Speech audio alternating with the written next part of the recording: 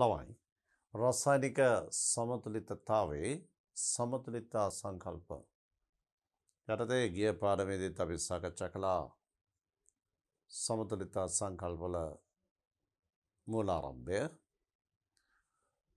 සමතුලිතතාවක් ඇතිවීමට නම් තිබිය යුතු මූලික අවශ්‍යතා පද්ධතිය සංවෘත වෙන්න ඕන. ඒ වගේම නියත උෂ්ණත්වයක පැවතිය යුතුයි. දෙයතටම ප්‍රතික්‍රියා සිදුවිය යුතුයි. සමතුලිතතාවක් ඇතිවීමට නම් මෙන්න මේ මූලික අවශ්‍යතා තිබිය යුතුයි. ඒ වගේම ගතික සමතුලිත අවස්ථාවට එළඹෙන පද්ධතියක් තුළ විශේෂිත ලක්ෂණ තමයි ඉදිරි සහ පසු ප්‍රතික්‍රියාවල ශීඝ්‍රතා සමාන වීම. ඒ වගේම සමතුලිතතාවට එළඹී ඇතිනම් එහි ඇති සංඝටකවල සාන්ද්‍රණ සහ ආංශික පීඩන කාලයත් සමග නොවෙනස්ව පවතින බව. මේ නිසා සමතුලිතතාවට එළඹෙනු පද්ධතියක් තුළ දෙයතටම ප්‍රතික්‍රියා සිදුවනවා. ඒ දෙයතටම සිදුවන ප්‍රතික්‍රියාවල ඉදිරි ප්‍රතික්‍රියාවේ ශීඝ්‍රතාව පසු ප්‍රතික්‍රියාවේ ශීඝ්‍රතාවට සමානයි.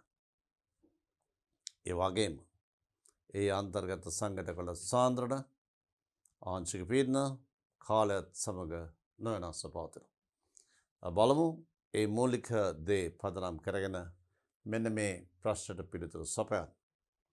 වායමය හයිඩ්‍රජන් සහ අයඩීන් මිශ්‍ර කළ විට පහත ආකාරයේ ගතික සමතුලිතතාවක් එක්තරා නියත උෂ්ණත්වයකදී ඇතිවේ. මේ බලන්න. හයිඩ්‍රජන් සහ අයඩීන් hydrogen iodine H2 I2 වායුමය hydrogen ඒ වගේම වායුමය iodine මේ කුටීරයට එකතු කරනවා. මේ එක්තරා නියත උෂ්ණත්වයක තියෙන පද්ධතිය සංවෘතයි. නියත උෂ්ණත්වයක තියෙන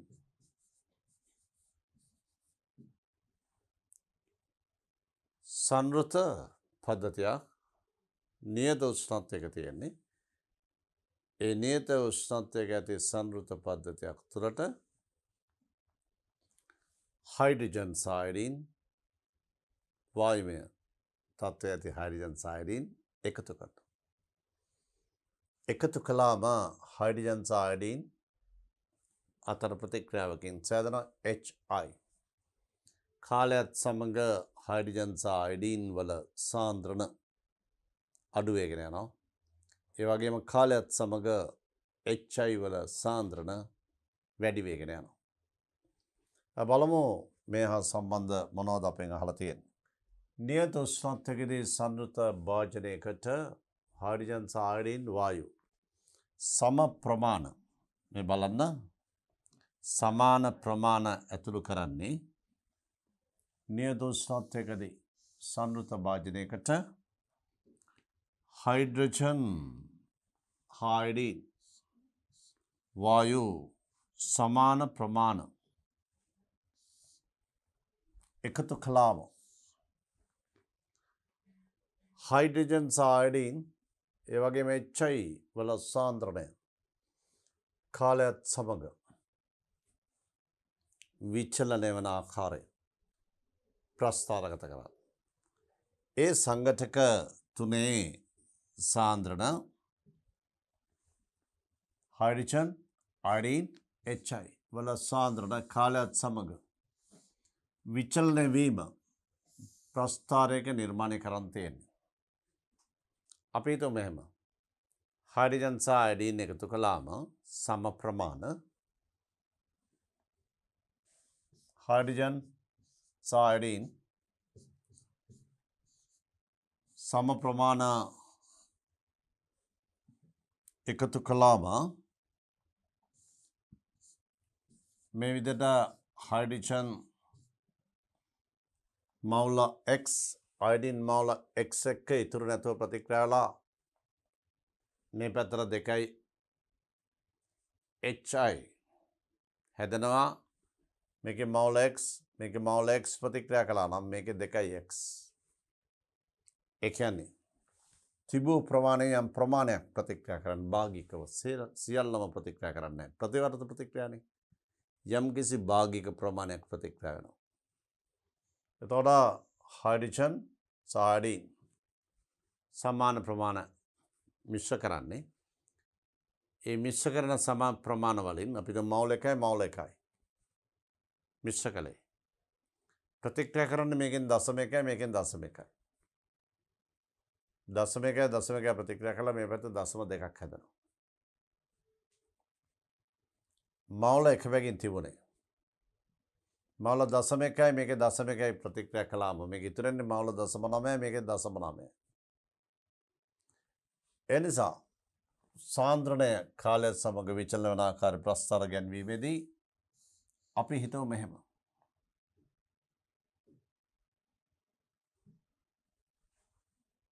මේ විදිහට ගමු සිරස් අක්ෂය සාන්ද්‍රණය තිරස් අක්ෂය කාලය හයිඩ්‍රජන් සහ අයඩීන් වල සාන්ද්‍රණ අඩු වෙගෙන යනවා ඒ නිසා අපිට ගන්න බලන්න මේ විදිහට මෙතෙන් හයිඩ්‍රජන් සහ අයඩීන් H2 වගේම I2 ඒ වගේම දෙන්නගෙම එක සමාන විදිහට අඩු වෙගෙන යනවා සෑදෙන HI ප්‍රමාණ මෙහෙම වෙන්න පුළුවන් බිඳුවේ සිට වැඩි වෙලා මේ වගේ HI මොන විදිහේ ප්‍රස්ථාරයක් අපිට ඉදිරිපත් කරන්න පුළුවන් කාලයත් සමග වෙනස් වන ආකාරය HI වැඩි වෙනවා H2 සහ I2 අඩු වෙනවා මේක එක ප්‍රස්ථාරයක් සමහර විට මීට වඩා වෙනස් ප්‍රස්ථාරයක් නිර්මාණය කරන්න පුළුවන් ඒකත් පිළිගත හැකියි මේ බලන්න මේ පැත්තට සාන්ද්‍රණය මේ පැත්තට කාලය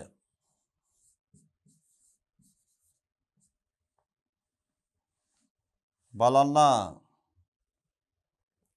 හයිඩ්‍රජන් සහ අයඩීන් ක්ෂය වෙලා යනවනේ HI බවට පත් වෙනකොට හයිඩ්‍රජන් සහ අයඩීන් ක්ෂය වෙනවා ඒ නිසා හයිඩ්‍රජන් සහ අයඩීන් මේ විදිහට අඩු වෙගෙන යනවා මේ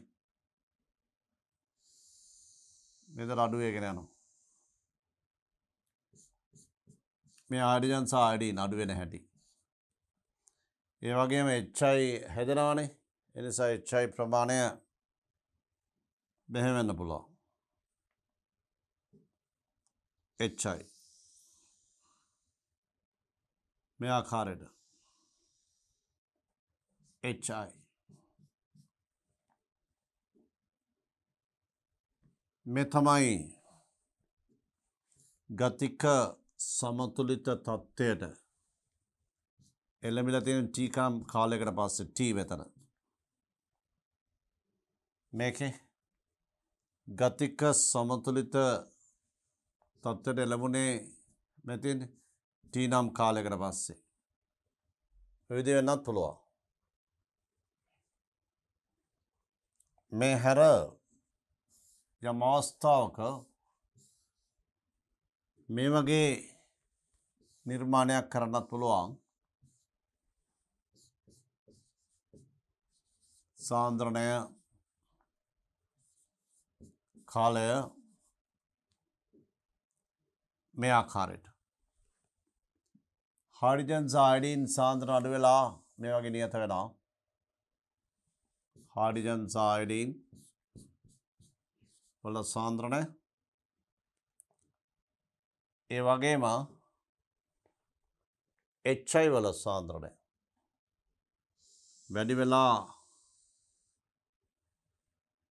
HI වල සාන්ද්‍රණය වැඩි වෙලා මෙයාගේටම පත් වෙනවා. මේ T කාලයකදී මේ HI මේ වගේ දෙයක් අහඹු ලෙස වෙන්නත් පුළුවන්. H2 සහ I2 වල සාන්ද්‍රණය අඩු වෙලා මෙයාගේට පත් වෙනවා. HI වල සාන්ද්‍රණය වැඩි වෙලා එයාගේටම පත් වෙනවා. මේ අනුව මේ බලන්න විය හැකි අවස්ථා විශේෂයෙන්ම මේක අඩු වෙනවා මේක වැඩි වෙනවා. හයිඩ්‍රජන් සහ අයඩීන් අඩු වෙනවා ක්ෂය වෙන නිසා. HI සෑදෙනානේ. ආරම්භයේදී HI තිබුණේ නැහැ. බිඳුවේ සිට පටන් ගන්න තියෙන්නේ. මේව ගිහිල්ලා එක්තරා වෙලාවකදී නියත වෙනවා. අන්නේ ගතික සමතුලිතතාවය ලැබුණ අවස්ථාව. අඩුවීම මෙයාගේ වැඩිවීම. ඒ අඩුවීම මෙහෙම වෙන්නත් පුළුවන්. මේ විදිහට අඩු වෙනවා. HI වැඩි වෙනවා මේ තත්ත්වයට යටතේ. ඔන්න විදිහට සාන්ද්‍රණය වෙනස් වීම ප්‍රස්ථාර ගන්නන්න පුළුවන්. බලමු ඊළඟ කොටස. නියත උෂ්ණත්වයකදී සංවෘත භාජනයට HI පමණක් එක්කල විට මේ බලන්න. සංවෘත බඳුන තුළට නියත උෂ්ණත්වය HI පමණයි එකතු කරන්නේ. HI gas නියත උෂ්ණත්වයකදී සංවෘත භාජනයට HI පමණක් එකල විට හයිඩ්‍රජන් අයඩීන් HI සාන්ද්‍රණය කාලයත් සමග වෙනස් වන ආකාරය කටු සටහන් කරන්න. බලන්න අපි ප්‍රස්ථාරය නිර්මාණය කරමු මේ විදිහට.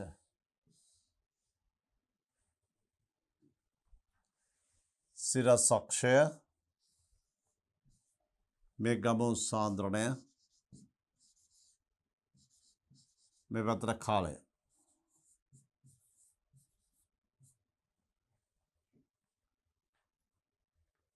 සංවෘත බඳුනකට HI එකතු කරන්නේ. ආරම්භයේදී ඉහළ HI සාන්ද්‍රණයක් තියෙන. මෙන්න පවතින සමතුලිතතාව. HI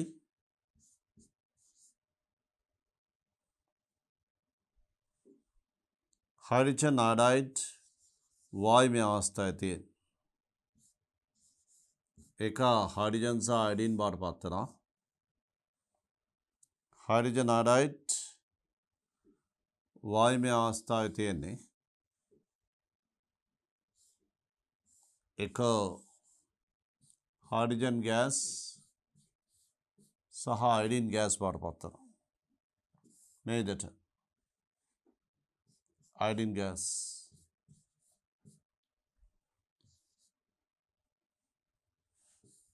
අපි එකතු කළේ HI කාලයත් සමග මොකද වෙන්නේ? HI හයිඩ්‍රජන් සහ අයඩීන් බවට පත් වෙන නිසා HI සාන්ද්‍රණය අඩු වෙගෙන යනවා. මේ විදිහට අඩු වෙගෙන යනවා. HI එයාගේම හයිඩ්‍රජන් සහ අයඩීන් සාන්ද්‍රණ වැඩි වෙගෙන යනවා මේ ආකාරයට. ඒ හයිඩ්‍රජන් සහ අයඩීන් මේ ආකාරයේ ප්‍රස්ථාරය නිර්මාණය කරන්නත් පුළුවන්.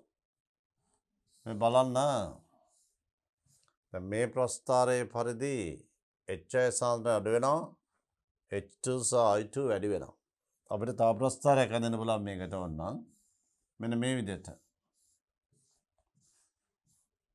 මේ ආකාරයට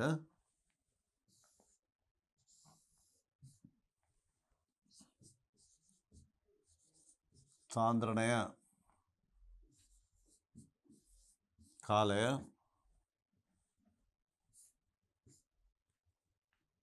HI සාන්ද්‍රණය මේ විදිහට අඩු වෙනවා.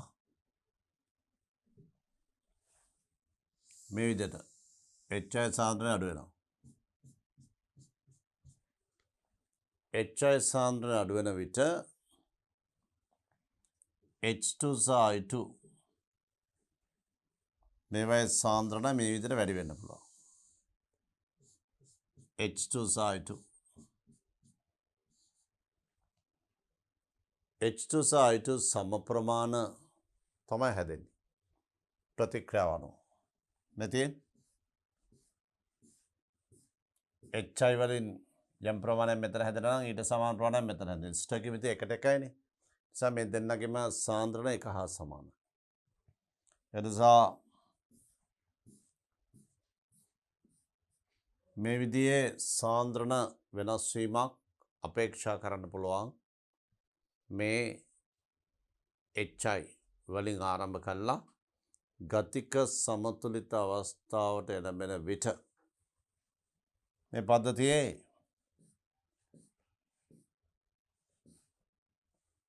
මේ ආකාරයට H2 සහ I2 වැඩි වෙන්න පුළුවන්. මේ විදිහටත් වැඩි වෙන්න පුළුවන්. HI ප්‍රමාණය අභිභවා වැඩි වෙන්නත් පුළුවන්. මෙතන තියෙන HI ප්‍රමාණයට වඩා H2 I2 අඩු අවස්ථාව. මේ ආකාර දෙකටම විය හැකියි. එනිසා අපි නිර්මාණය කළේ නියත උෂ්ණත්වයේදී සංවෘත පද්ධතියක් තුළට HI පමණක් ඇතුළු කළා නම් එවිට ගතික සමතුලිතතාවක් ඇති වන පද්ධතියක සමතුලිතතාවට එළඹෙන විට මේ බලන්න තීනම් කාලයකදී ගතික සමතුලිතතාවට එළඹෙන විට ඒවයේ සාන්ද්‍රණ නොවෙනස්ව පවතිනවා. නමුත් ආරම්භයේ සිට අඩු වන ආකාරයත් වැඩි වන ආකාරයත් මේවයින් පෙන්눔 කරලා තියෙනවා. මේ T කාලයකදී තමයි ගතික සමතුලිතතාවට ලැබෙන්නේ. ඒ වගේම බලමු මේකේ ඊළඟ අවස්ථාව නියත උෂ්ණත්වයකදී මේ බලන්න නියත උෂ්ණත්වයකදී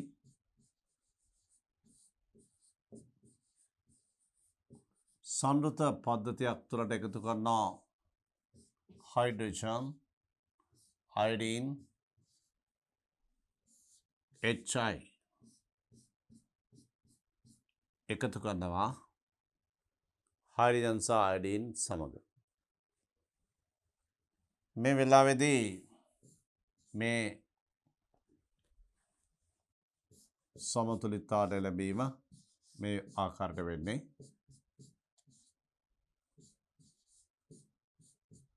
දෙකයි HI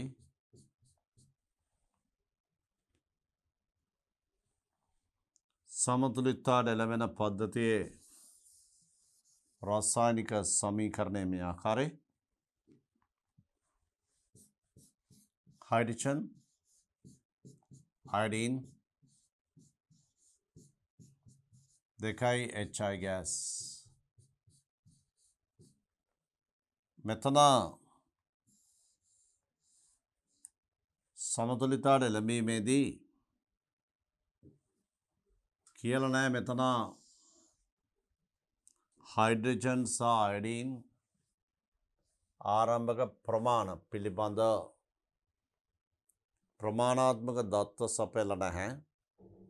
නමුත් හයිඩ්‍රජන් සහ අයඩීන් සමග HI එකතු කර ඇති බව පමණයි සඳහන් වෙන්නේ. එනිසා අපි හිතමු මේ වෙලාවේදී මේ ආකාරයට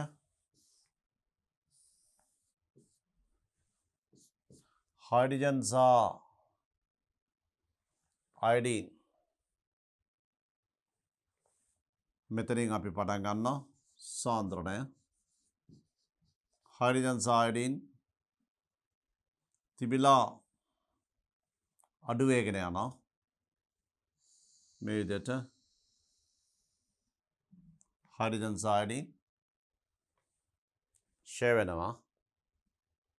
මේ තමයි H2 සහ I2 සාන්ද්‍රණ.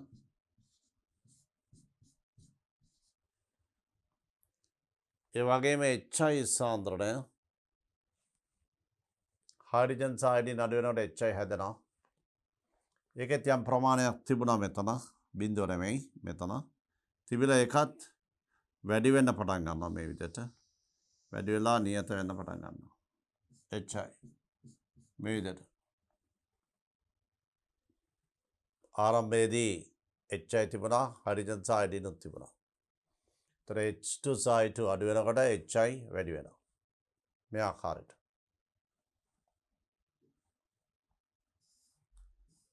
විවිධ ප්‍රස්ථාර නිර්මාණය කරන්න පුළුවන් ඉතින්. මේ හයිඩ්‍රජන් සහ අයඩින් ක්ෂය වීම පෙන්වුම් කරලා තියෙන HI සෑදීම. කාලය මේ තව ආකාරයක්. සිරසක්ෂය සාන්ද්‍රණය, තිරසක්ෂය කාලය. අපි මේව හිතනවා. මේ වගේ අගයක ඉඳලා මේක අඩු වෙගෙන යනවා. HI හයිඩ්‍රජන් සහ අයඩින් තිබුණානේ. HI අඩු වෙනකොට H2 සහ I2 නේ හැදෙන්නේ. ඒ නිසා අපි හයිඩ්‍රජන් සහ අයඩින් මෙතන මේ වගේ තැනක තිබුණා නම් ඒක එන්න වැඩි වෙන පටන් ගන්නවා. වැඩි වෙලා නියත වෙනවා. මේ හයිඩ්‍රජන් සහ අයඩින්. මේ තමයි T නම් කාලයකදී ගතික සමතුලිත අවස්ථාවට ලැබෙන්නේ. ඉතින් පස්සේ වෙනස් වෙනවා. මෙන්න මේ ආකාරයට සාන්ද්‍රණ වෙනස් වීම ප්‍රස්ථාර ගැන්වීම. අපි දැන් බලමු ඊළඟ කොටස සමතුලිත පද්ධතියක පවතින ලාක්ෂණික ගුණාංග මොනවද කියන්න පුළුවන්? වැදගත්ම දේ තමයි ඉදිරි සහ පසු ප්‍රතික්‍රියා වල ශීඝ්‍රතා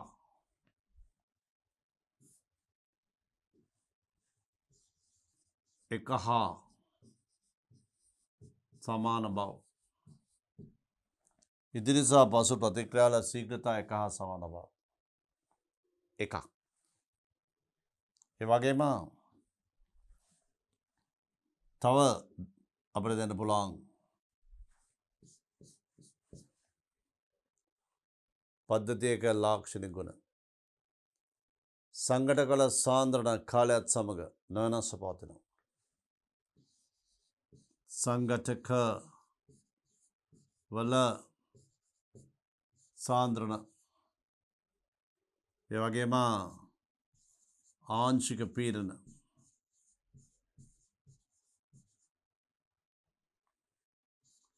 කාලයත් සමග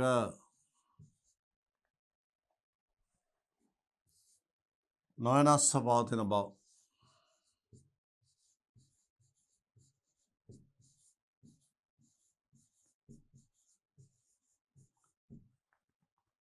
ඉදිරි සහ පසු ප්‍රතික්‍රියාවල ශීඝ්‍රතා සමානයි.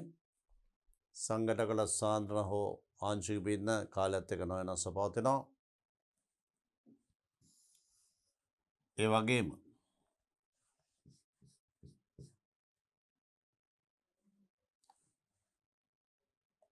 උෂ්ණත්වය නියත බව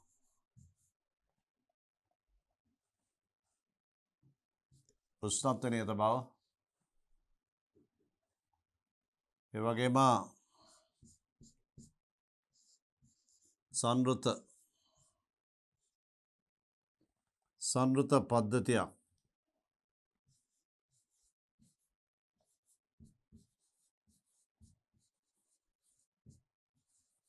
සංවෘත පද්ධතියක් ඇති බව ඒ වගේම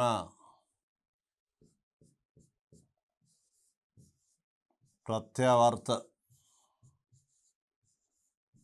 ප්‍රතික්‍රියා ඇති බව මේ තමයි සමතුලිත පද්ධතියක පවතින ලාක්ෂණික ගුණාංග. ඉදිරි සහ පසු ප්‍රතික්‍රියාවල ශීඝ්‍රතා සමානයි.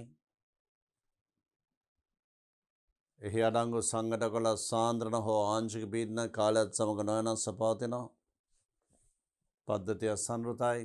සංවෘත පද්ධතියක මේ සමතුලිතතාවය ඇතිවන්නේ උෂ්ණත්වය නියතයි.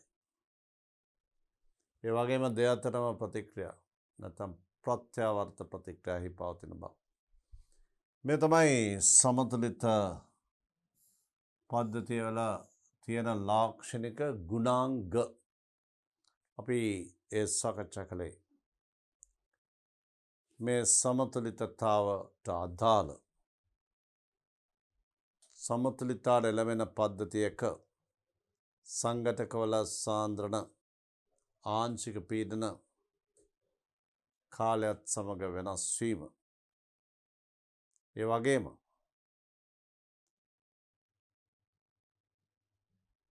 පද්ධතියේ සංවෘත බව, උෂ්ණත්වය නියත බව, පද්ධතිය තුළ ප්‍රතිවර්ත ප්‍රතික්‍රියා පවතින බව.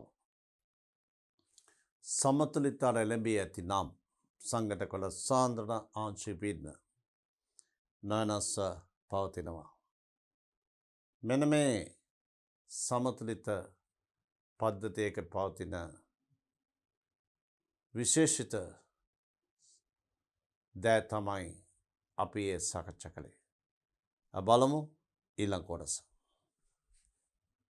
භෞතික ක්‍රියාවලි වල සමතුලිතතාව. මේ බලන්න භෞතික තත්ත්ව වෙනස්. මේ කියන්නේ ඝන ද්‍රව. ඝන අවස්ථාව, ද්‍රව අවස්ථාව. මේ ද්‍රව වායු භෞතික අවස්ථා දෙකක්. ඝන වායු විවිධ භෞතික අවස්ථා ඇති සමතුලිත පද්ධති. ද්‍රව වායු, ඝන ද්‍රව, ඝන වායු. ඒ තමයි විවිධ භෞතික අවස්ථා නිරූපණය වන සමතුලිතතාව.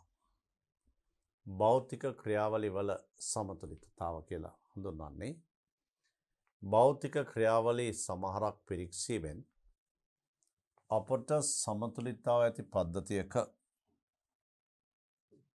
මේ බලන්න භෞතික ක්‍රියාවලි සමහරක් පිරික්සීමෙන් අපට සමතුලිතතාව ඇති පද්ධතියක ලක්ෂණ වඩාත් තේරුම් ගත හැකිය. මින් වඩාත් හුරුපුරුදු පද්ධති ලෙස ඝන ද්‍රව, ද්‍රව වායු, ඝන වායු යන සමතුලිත පද්ධතීන් ඉදිරිපත් කරන්න බලාපොරොත්තු වෙනවා. ඝන ද්‍රව, ද්‍රව වායු, ඝන වායු බලමු අපි මේ යටතේ ඝන ද්‍රව සමතුලිතතාව. විශේෂිත උෂ්ණත්වයකදී විශේෂිත උෂ්ණත්වයකදී හා පීඩනයකදී ඝන ද්‍රව්‍යයක ඝන හා ද්‍රව අවස්ථාව. ඝන ද්‍රව්‍යයක ඝන හා ද්‍රව අවස්ථාව සම්බන්ධ සමතුලිතතාවක් තමයි අධ්‍යයනය කරන්න බලාපොරොත්තු වෙන්නේ. වායුගෝල පීඩන එකේදී ඝන ද්‍රව්‍යයක ද්‍රවාංකයේදී වායුගෝල පීඩන එකේදී ඝන ද්‍රව්‍යයක ද්‍රවාංකයේදී ඝනයක් ද්‍රවන අවස්ථාවේදී ද්‍රවාංකයේදී ඝන ද්‍රව සමතුලිතතාවක් පවතී. මෙතෙන් ඝන ද්‍රව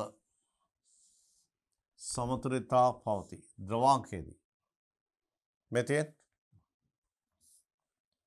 ජලය සඳහා සෙන්ටිග්‍රේඩ් අංශක බිඳුවේදී අයිස් ද්‍රව වෙනවා. සෙන්ටිග්‍රේඩ් අංශක බිඳුවේදී වායුගෝල පීඩන එකේදී ජලය තියෙනවා. ඝන ද්‍රව සමතුලිතතාව පවතී. ජලයේ තියෙන ඝන ද්‍රව සමතුලිතතාව. මේ බලන්න.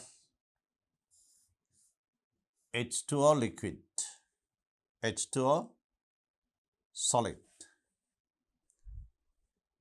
ඝන අවස්ථාවේ ඇති ජලයයි ද්‍රව අවස්ථාවේ ඇති ජලය අතර මේ සමතුලිතතාව පවතින්නේ වායුගෝල පීඩන එකේදී හා සෙන්ටිග්‍රේඩ් අංශක බිඳුවේදී. අයිස් සහ ද්‍රව ජලය අතර සමතුලිතතාව. මේ බලන්න.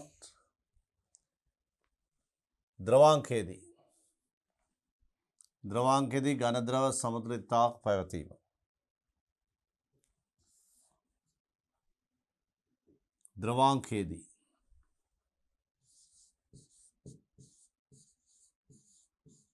ද්‍රවාංකයේදී ඝන ද්‍රව සමතුලිතතාවක්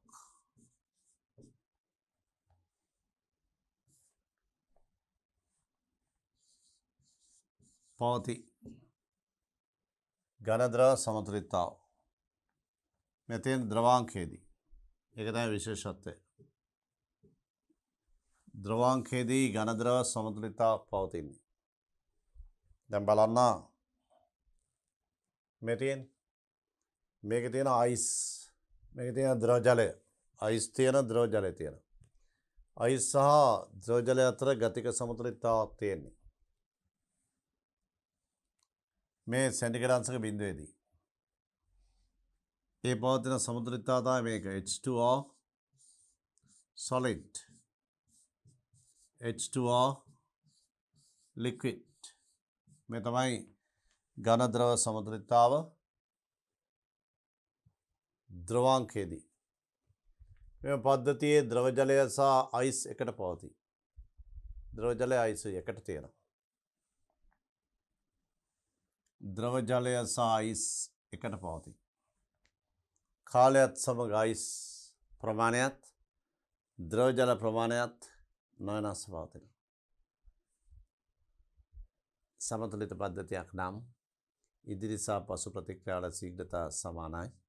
එසේනම් අයිස් වශයෙන් තියෙන ඝන ජලය අයිස් ප්‍රමාණයත් ද්‍රව ලෙස තියෙන ජල ප්‍රමාණයත් නොවෙනස්ව පවතිනවා. කාලයත් සමග නොවෙනස්ව පවතී. ඒ තමයි සමතුලිත පද්ධතියක ගුණ. මේ බලන්න වැදගත්. වායුගෝලීය පීඩනය යටතේදී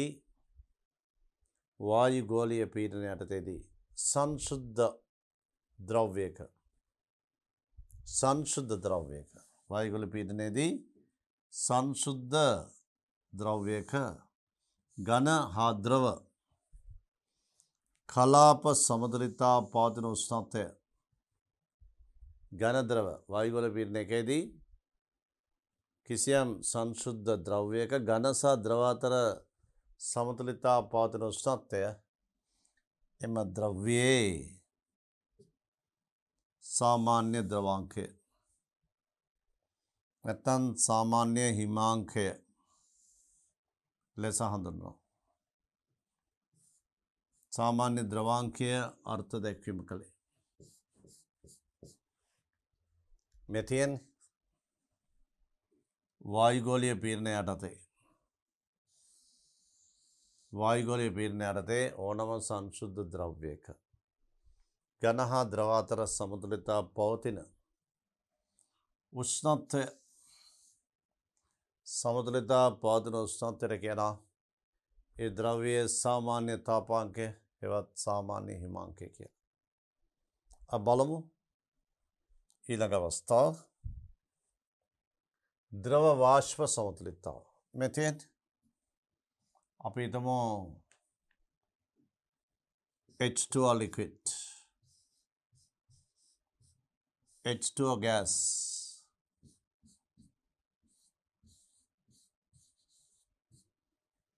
H2O liquid, H2O gas.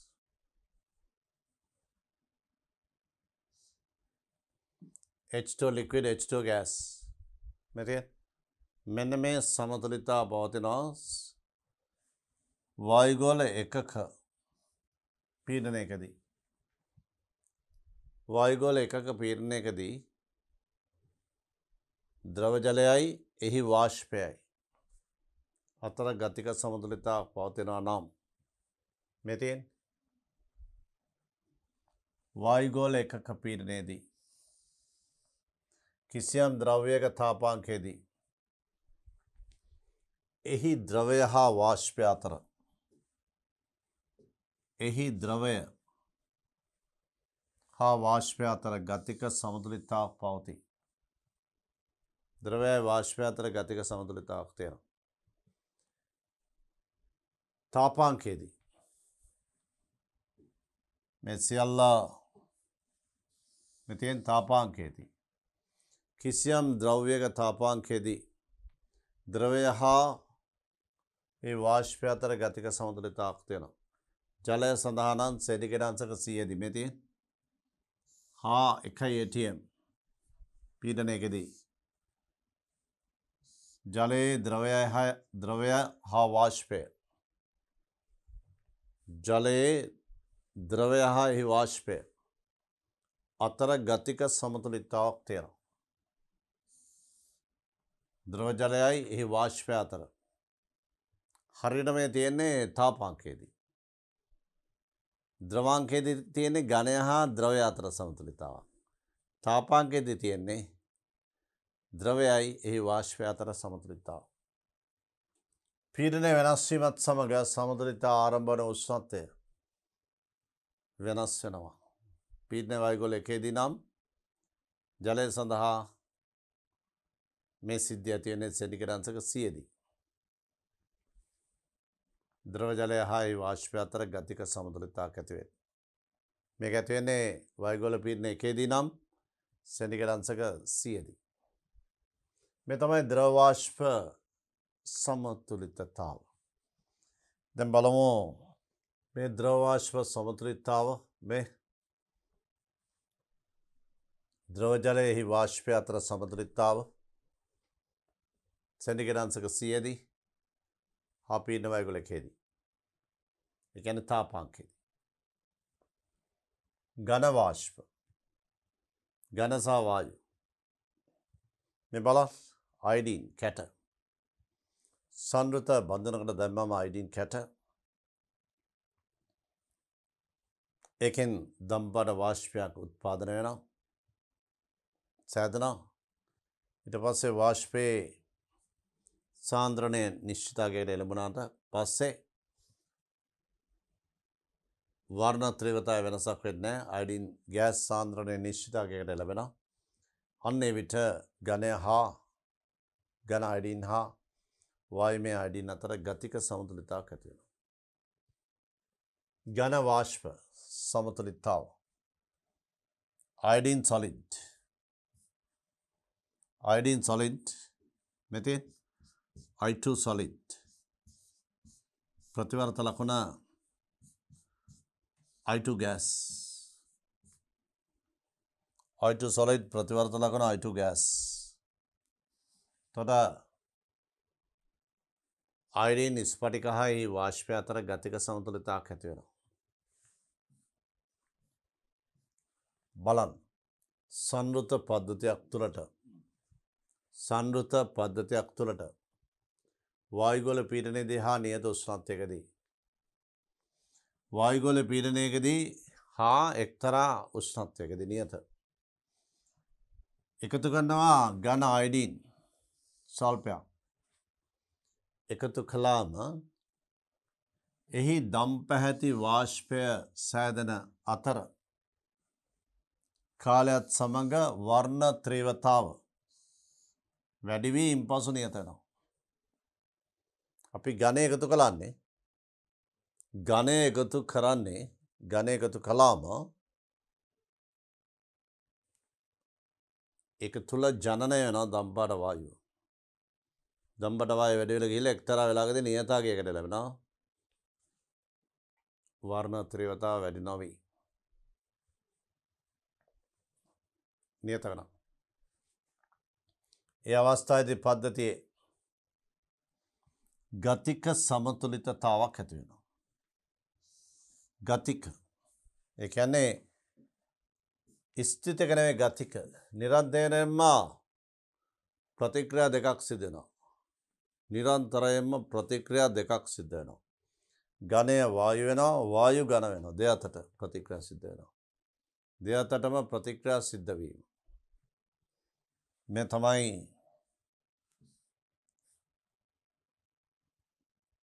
අයඩින් ඝනය හා වාෂ්පය අතර පවතින සමතුලිතතාව. ඒ තමයි අපි සාකච්ඡා කළ විවිධ භෞතිකමය සමතුලිතතා. මෙතින් භෞතික ක්‍රියාවලිවල සමතුලිතතා. ඝන ද්‍රව, ද්‍රව වායු, ඝන වායු, ඝන ද්‍රව. මේකට අපි ගත්තේ ද්‍රවාංකයේදී H2O solid, H2O liquid. ද්‍රවාංකයේදී ද්‍රව වායු අපි කරගත්තේ තාපාංකයේදී H2O liquid, H2O gas. තාපාංකයේදී මේ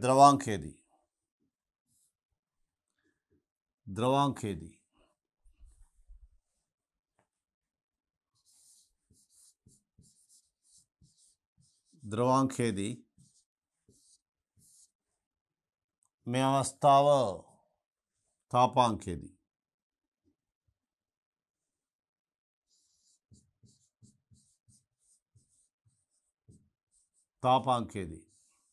මේ අවස්ථාව ඝන සහ වායු යටතේ ගත්තේ අපි නිදසුන උර්ධෝපාතන සිද්ධිය. අයඩින් solid, iodine gas, iodine gas. මෙතෙන්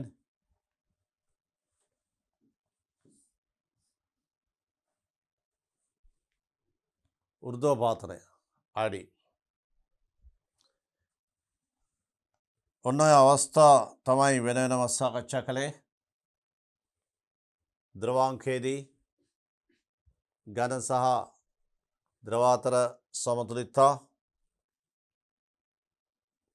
නිදසුන් තමයි ද්‍රව ජලය සහ අයිස් වල පවතින සමතුලිතතා ද්‍රවාංකයේදී. ඊගාට ද්‍රව සහ වාෂ්ප අතර පවතින සමතුලිතතා තාපාංකයේදී. නිදසුන් ද්‍රව ජලය හා වාෂ්පය අතර සමතුලිතතාව සෙන්ටිග්‍රේඩ් අංශක 100දී හා 1 atm වලදී. ඒ වගේම ඝන සහ වායු අතර පවතින සමතුලිතතා උර්ධෝපාතන සිද්ධියේදී. උර්ධෝපාතනය කියන්නේ සිද්ධිය ඝන වායු අතර පවතින සමතුලිතතා අයඩින් සඳහා. මේදී අයඩින් ඝනය උර්ධෝපාතනය වීමෙන්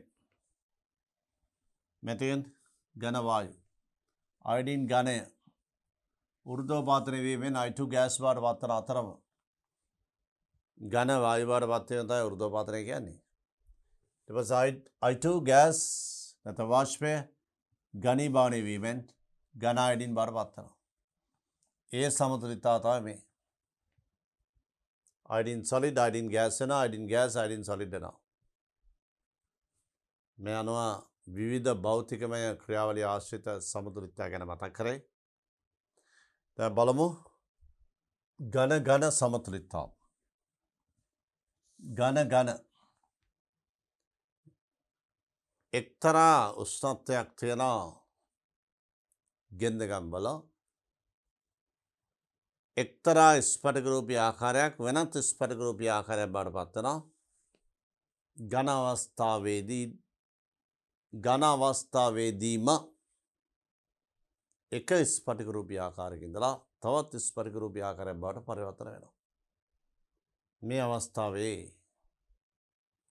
ඒ පරිවර්තන වන උෂ්ණත්වයේදී ඒ ස්පටික රූපී ආකාර දෙක අතර ගතික සමතුලිතතාවක් ඇති වෙනවා. ඝන සමතුලිතතාව කියන්නේ මේ වගේ අවස්ථා. මෙතෙන් සංක්‍රමණ උෂ්ණත්වය. ඒ සංක්‍රමණ උෂ්ණත්වය ගැන විශේෂිත උෂ්ණත්වයක්. සංක්‍රමණ උෂ්ණත්වය නැමැති සුවිශේෂ උෂ්ණත්වයක් සංක්‍රමණ උෂ්ණත්වය ඒ සුවිශේෂී උෂ්ණත්වය හමුවේ හා එකයි ATM පීඩනය කරතේ ඝන ස්වභාවය ඝනාවස්ථාවේ සේම තිබියදී යම් ස්පටික රූපී ඝනයක් ලෙස පවතින ද්‍රව්‍යයක් තවත් ස්පටික රූපී ස්වරූපයකට පරිවර්තන වේ නම් ඝන සමතුලිතතාව පවතීයයි කියනු ලැබේ. මෙතෙන් සල්ෆර් රොම්බසීය සල්ෆර් ඒකානති සල්ෆර් බවට පත් වෙනවා. උදාහරණයක් ලෙස ඝන සල්ෆර් හි සංක්‍රමණ උෂ්ණත්වයේදී රොම්බසීය හා ඒකානති සල්ෆර් ලෙස සමතුලිතතාවක් ඇති වෙනවා. මේ අවස්ථාව සල්ෆර් රොම්බසීය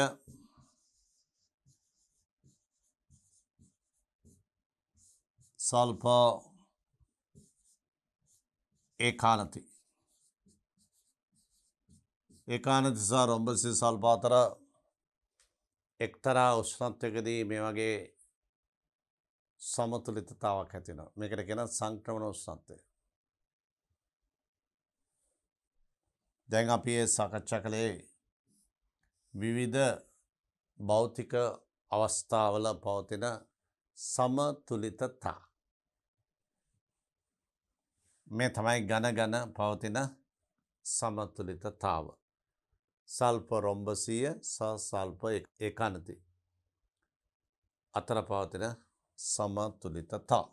දැන් බලන්න අපි ඒ සාකච්ඡා කළේ විවිධ භෞතික අවස්ථා ගැන හර දැක්වෙන සමතුලිත පද්ධති. මේ බලන්න.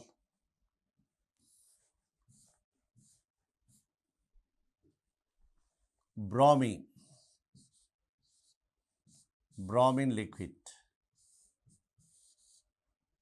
bromine gas, ද්‍රව බ්‍රෝමින් හා වාෂ්පය අතර පවතිනවා මේ ආකාරයේ ගතික සමතුලිතතාවක්. එහි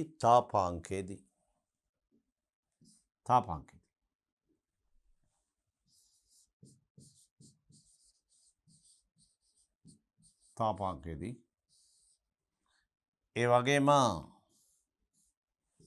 අපි ගත්තොත් වෙනත් ද්‍රවයක් අපි හිතමු මේ වගේ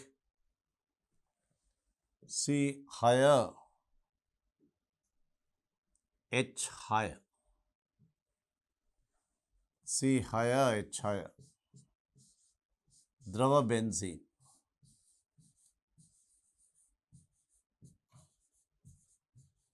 ද්‍රව බෙන්සීන් තාපාංකයේදී C6H6 වාෂ්පය සමග මේ ආකාරයේ ගතික සමතුලිතතාවක් පවතින. වායුගොල පීඩනයකදී එක්තරා නිශ්චිත උෂ්ණත්වයකදී මේ ආකාරයට සංශුද්ධ ද්‍රවයක් අපි ගත්තොත් D2O සංශුද්ධ D2O ද්‍රවය තාපාංකයේදී D2O වාෂ්පය සමග ගතික සමතුලිතතාවක් ඇති කරනවා තාපාංකයේදී. මේ සියල්ලම තාපාංකයේදී. ඒ වගේම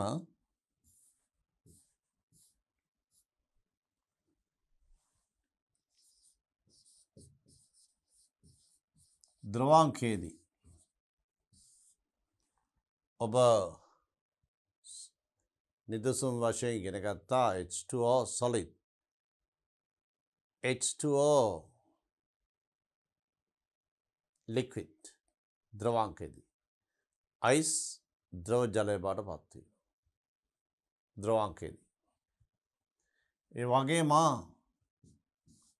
D2O solid,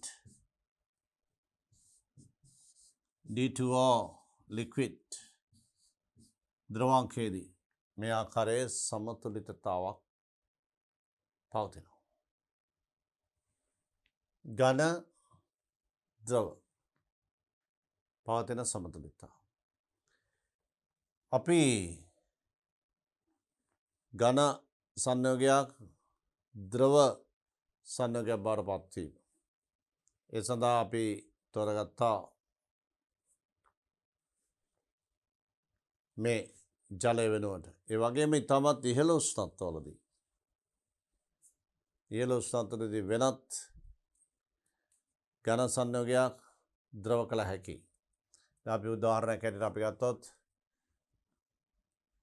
magnesium solid, magnesium liquid අතර පවතින සමතුලිතතාව. ද්‍රවාංකයේදී මූල ද්‍රව්‍ය මේ සංයෝගය අපිට පුළුවන් ඉහළ උෂ්ණත්වවලදී මේ දෙක කරන්න. මේ ද්‍රවාංකයේදී සාමාන්‍ය ද්‍රවාංකයේදී අපි ගත්තොත් ඊළඟ අවස්ථාව ඝන අවස්ථාවේ සිට වායු අවස්ථාව මේ තින්නේ ඌර්ධව පාතනය. ඌර්ධව පාතන සිද්ධියේදී මේ බලමු අයඩීන් solid iodine gas අතර පවතින සමතුලිතතාව. වායුගෝල පීඩන එකේදී නමුත් නිශ්චිත උෂ්ණත්වයකදී. ඒ වගේම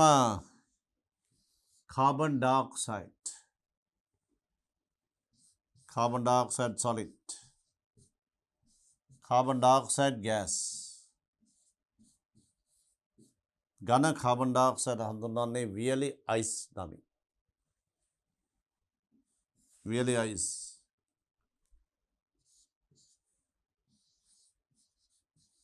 වියලි අයිස් ලෙස හඳුන්වන්නේ. ඝන කාබන් ඩයොක්සයිඩ් වියලි අයිස් මේ විදිහට carbon dioxide solid carbon dioxide gas බවට පත් වෙනවා. ඌර්ධෝපාතනය මෙතනත් තියෙන සමතුලිතතාව. ඌර්ධෝපාතනයේදී සමතුලිතතාවක් ඇති වෙන්න පුළුවන් ඒ උෂ්ණත්වයේදී. ඒ වගේම ද්‍රවාංකයේදී සමතුලිතතාවක් ඇති වෙන්න පුළුවන්. තාපාංකයේදී සමතුලිතතාවක් ඇති වෙන්න පුළුවන්. ඒ විශේෂිත අවස්ථා කිහිපයක් සාකච්ඡා කළේ. මේ ආකාරයට භෞතික ක්‍රියාවලිය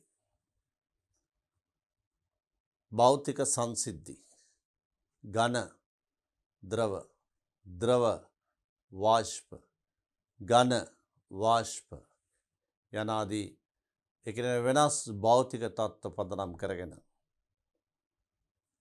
පවතින සමතුලිතතා පද්ධති කිහිපයක් ඒ සාකච්ඡා කළේ. විශේෂයෙන්ම ද්‍රවාංකයේදී ඝනය හා ද්‍රවය අතර සමතුලිතතාව. තාපාංකයේදී ද්‍රවය හා එහි වාෂ්පය අතර පවතින සමතුලිතතාව අතිශයින්ම වැදගත්. මේ නිසා අපි ඊළඟ පාඩමේදී සාකච්ඡා කරන්න බලාපොරොත්තු වෙනවා රසායනික සමතුලිතතාව. රසායනික වෙනස් වීම නිසා නැත්නම් රසායනික වෙනස් වීම හේතු කොටගෙන ඇතිවන සමතුලිතතා පද්ධති ගැන කතා කරන්න බලාපොරොත්තු වෙනවා. මේ අපි කතා කළේ රසායනික වෙනස් වීමක් නෙවෙයි භෞතික අවස්ථා වෙනස් වීම පදනම් කරගත් ගතික සමතුලිතතා පද්ධති. අපි ඊළඟ වීඩියෝ එකේදී හමු වෙමු රසායනික වෙනස්කම් ආශ්‍රිත ගතික සමතුලිතතා පද්ධති සම්බන්ධ කරුණු අධ්‍යයනය කරන්න.